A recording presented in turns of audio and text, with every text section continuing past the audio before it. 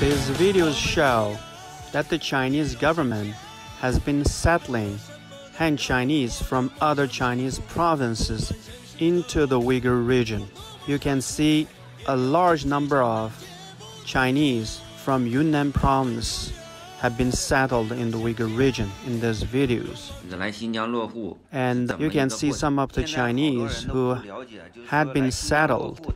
They're advertising the benefits of coming to the Uyghur region, such as the Chinese government provides them free housing, free health care, and free schooling for their children.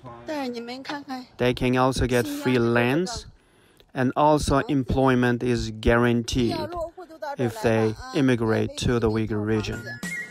Preferential policies and free benefits, which are denied to the local Uyghurs, Kazakhs, and other indigenous population.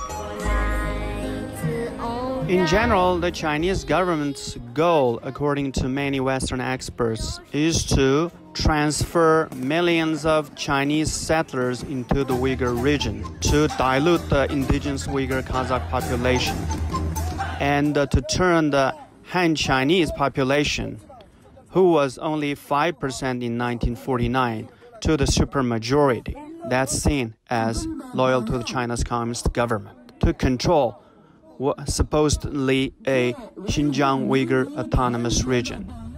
This is extremely significant because China is resettling large numbers of Han settlers into the Uyghur region at a time when the Chinese government has detained 1 to 3 million indigenous Uyghurs and Kazakhs in internment camps. And also Chinese government has been shipping other Uyghurs to other Chinese provinces to work as forced labor.